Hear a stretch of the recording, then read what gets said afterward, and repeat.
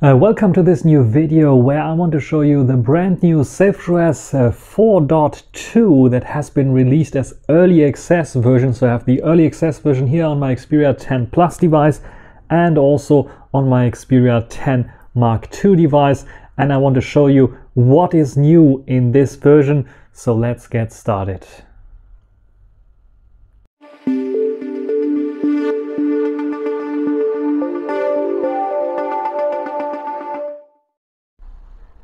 So this is the brand new version of SailfishOS 4.2019 called name Jolla, and this is what is new in this new version, and I'm showing you some of the things that you can see clearly, obviously. So we still have the option to drag from down here our app grid, but what it's cool is usually before you had to open it up completely to get to your app, but if you have your app somewhere in here in the top row, what you can do now is just drag it until you find your app that you want to use, and you can let go. As you can see here, the app grid is not opening up completely but only to this point, and then can just go in here and open up the app that I want.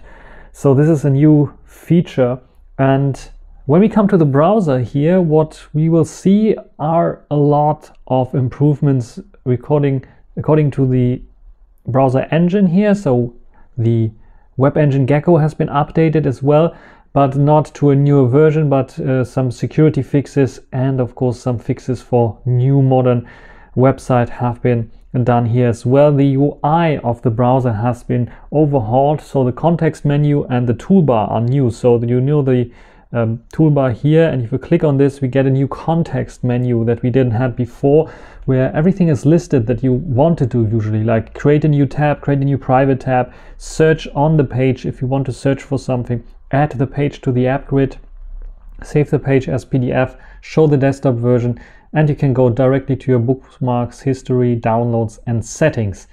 So this is a new menu that appears here. You still have the option to reload, to bookmark, to share, and then we come to another new feature. If I click on share here, you will see that instead of opening up a sharing page, we now have a global system-wide sharing information panel that will appear in this little dialog here, where we can choose the various different options to share this link. Now this is also available also in all other applications. So all the other applications that are using the sharing function will have this global dialog, system dialog popping up instead of a new page on the on top of the application that is currently running. So this is pretty cool and makes the system more consistent and solves inconsistency issues that we had before. So this is cool. The next thing in the browser, we have a new tab layout. So if I click on the tabs here, you can see that the tabs have been redesigned. So we have now the option to see how many tabs are open. We can directly go to private tabs if you want to. And we have also a new tab overview with a clearer bar at the top that tells you which website is open. We have a back button here, so you know that you can go back for those people who don't know that they can go back. And we have a plus button to open up a new tab, and then it opens up here the option to type in a new URL or directly go to a website according to the bookmarks. And the cool thing is here we have also the history integrated, so we can take a look at the history and we can also search in the history, which is pretty cool. So what I want to do is I go onto this website, wallhaven.cc. By the way, very great website if you want to download some cool new wallpapers. And let's just download a cool new wallpaper. Just for example, this would be cool for an ambience. So I click on this, and I'm not sure if it's good or not, but I just download it anyway. Press and hold longer, save image. We will get a dialog here to save the image, and what I can do now is just press here, and instead of bringing me to the transfers, it's directly opening up the image in the file viewer, which is pretty cool. So you can now directly open up stuff that you downloaded without going to your transfers, which is also pretty cool. So This is a very cool thing. Then the next cool thing in the browser app still is the settings itself. So if we go up to our settings, what we have here right now, we know already we have the option to set up homepage and our search engine and privacy features like do not track option. But we have a new option for passwords. So we can check our passwords for various different websites, as you can see here. And if I go on, for example, connectfreedominternet.org, I don't know what this is, and edit here, I have the option to view my password that is saved within here. So what we have here is confirm with security code, unlock to access browser's password. So I can either use my fingerprint or enter the PIN here to unveil this password, which is, I think, also a pretty good thing. We see it the first time here in the browser, but I can imagine that we can see it maybe in the future in other applications as well. So this is a very cool feature and also very handy to search your passwords and to unveil them here, which is also cool. A next new feature is the option to change your save destination. So downloads are saved to the downloads directory, but if you don't want it, you can select another folder, or you can set it to always ask, where it will then ask where to download files and folders to, which is also a pretty good option. The other options are all known and already done from the last version, or already added in the last version, so this is nothing new. We have here those options in the browser. This is, I think, a very good and solid update for the browser. I would have wished also for a renewal of the web engine itself, but I think the optimizations so far, what I saw, are working fine for the browser. It's a bit of slow, sometimes still loading some websites. Let's load, for example, the Heise website here, and what you'll see is it takes a while. It's not as snappy as it could be, I have the feeling. Anyway, this is working fine, as you can see here, and I can browse around. So yeah, so far I'm happy with the browser.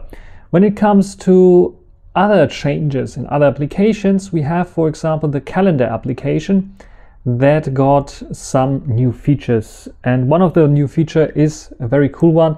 It's indicating now with color coding that you have appointments from various different calendars. So as you can see here, I can see directly here from the color that this is a birthday, and I can see here this is a normal appointment. Just from the color on this day, I can see, okay, there's an appointment, and this might be a normal appointment, this might be a birthday appointment, and I can click on them and to get more. There are more fixes towards the calendar, just like, for example, iCal support has been improved when it comes to importing stuff, so this is pretty awesome as well. Then for the next feature, I need to have some music running, and I need to have Bluetooth headphones or some other wired headphones, because now we have the option with SailfishOS 4.2 finally to have media controls for Bluetooth devices and for in-ear headphones. So I think, if I'm not mistaken, Bluetooth is connected now, and I can play it back. And what I can do now is press one of those buttons here, and this should stop the... It's not working right. It's stopping for a second and then playing again.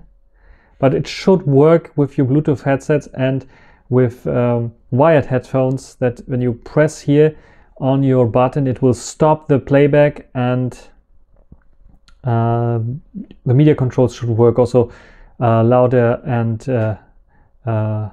making it louder and not so loud.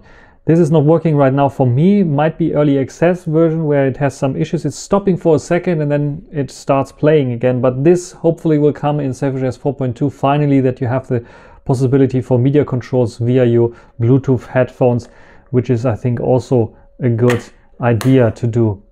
So the next thing that we have is the pretty cool option that you now have the possibility under notifications to simply dismiss system update notifications. So if you don't want to update, or you don't want to have the notification, sometimes after updating you still have the notification mangling around, you can now remove it, which is, I think, also pretty cool. When we take a look at the People's app, the Contact app, can see it's asking for all the permissions. We have also updated permissions here, more permissions, and we have also a better handling for permissions. If you have a contact under people that has a birthday or something, you can press on it and it will directly take you to the calendar. And also a memory leak in the People's app, in the contact application, has been fixed as well, which is also awesome. Then we have Bluetooth voice call improvements. So if you have your Bluetooth headsets and want to do voice calls, they should run better than ever. And for the next one, I have to bring my Xperia 10 Mark II's SailfishOS version here because we have more fixes here and there. First of all, we have text prediction support in the Jolla store, so predictive text input is now available. You can install it if you have the commercial version, the bought version of SailfishOS for this device. So this works then without any issues. As you can see, it's downloading and installing this. What we have here, as well as for other devices, but here on this device we can only use one camera, so it doesn't make sense to show you this. Under the camera app, we have a new layout for the camera app. As you can see here, we have now support for switching through the lenses. We have 3 lenses on the back of the Xperia 10 Mark II, and this is something that I worked on with advanced camera to support early on. Now SailfishOS has it in its native camera application. You can switch to the 1x zoom. You can also go to the ultra wide angle if you want to. So this is working fine now. You can do this now in the camera app. What they changed is some settings are missing. So if you click in here, the top menu only has the grids and a timer. The ISO settings that you had before, and I think there were some other settings, are gone now. So you only have those settings in here. I think there was some flash settings that also vanished from here for some reason. Quick update on this one. I was a bit of like a noob, I think, because what I did is going to the ultra wide angle, and in the ultra wide angle there you don't have any flash options because the flash would distract the ultra wide angle, because the ultra wide angle is so wide that it would capture the flash unit itself. So of course on the main sensor you have the possibility to set your flash mode to automatic or to none. When it comes to the zoom one, I don't think it has. Does it have flash? It also has flash. So the only one that doesn't have flash is the ultra wide angle. So if you go to the ultra wide angle and click here, you can see the flash option is gone. So it's not a mistake by Jolla putting away the flash option. It's just simply not available for the ultra wide angle. Otherwise, what we have is still the option to choose the white balance. So we can choose sunny, cloudy, tungsten, fluorescent. This is basically what we can change here. So it is getting less settings here and there, but they're working on the background, in the background on the API and connecting all the bits and pieces. So for example, what should work a lot better now is the Open Camera app, if I would have installed it here. So camera apps from Android should work a lot better now together with this. And talking about Android, we have also a new Android version here. It is Android version 10 that is now supported. And if I can find the Android launcher, app launcher here on the Xperia 10 Plus device, I can show you the settings and I can show you the Android version that is in here about phone. And you can see that when we take a look at where is the software, Android version 10, we can see we have the security patch level from May 2021, which has been added, which is also pretty cool. It's not the newest, but I think it's still okay. We have September now. So this has been added. The Android support has been overhauled and tweaked and tuned so to be better than ever before, which is also pretty cool and handy. It's faster. It is more reliable in opening applications, like here NewPipe, for example, works like without any issues. And you have also the options here to open things up. And I can say, okay, I want to open up with the browser application to download. And I can see here I'm downloading the new version of NewPipe here in the background. And the file has been downloaded. I can tap on it and it will be installed. and hopefully I will get a notification, yes, successfully installed. So now this is how easy I can update applications, and I can go now back here, out of here, and can go back in the NewPipe application, and I have now the new version of NewPipe installed. So this is how easy it is to handle now such things. And yeah, this is the comprehensive summary of the changes of SailfishOS 4.2. So they worked a lot of under the hood here as well to improve the system experience, to improve the Android support. And as you might have heard, Jolla has also now, after more than 10 years, gain a milestone, a profitable milestone, I think for the first time in years that they are profitable, and they earned a win last year. They have a new round, and I think it is going into the right direction. So thumbs up for Jolla, and thank you for this nice version update. I think it's not a revolutionary version update. This is why it's only version 4.2, but it is fixing a bit of quirks here and there. It is updating the browser again to make it a bit more easy to use. One thing that I really like to do, maybe it's my headphones here, the Earphone 3 that I have, that have those issues, is the Bluetooth support. So if you pause and if you want to start again, it is somehow a bit still broken, so I hope maybe they can find a fix for this. I didn't try it out with wired headphones, but probably this will work out as well. And yeah, maybe I will try it with wired headphones and show you this right now. Wired headphones, this Sony MH750, I think it is written here even. MH750, maybe you can see it there. It's very smallly written here only. MH750, very good headphones. I can only recommend you to use them if you find them somewhere. It's like very, very cheap, but from the sound quality, it's like almost unbeatable. So let's see if I can make this music app work. And let's hit the play button. Yes, it's playing, as you can see here. The bottom, can you see it? There you can see it. So if I hit the play button again, should pause, and it's pausing. So this is working, at least so it's working for wired headphones. Wireless has a bit of an issue, and I hope they can fix that. So this is everything for this video. I hope you enjoyed it. I hope you enjoy the new version of SailfishOS 4.2.0.19 Jolla. And yeah, this is everything for this video. If you have some questions, comments, you can write it down in the comment section. Otherwise, if you want to support independent product testing and independent YouTubers, do it so by subscribing. With more subscribers, I gain a little bit more influence in the industry. I can ask people to give me review devices, for example.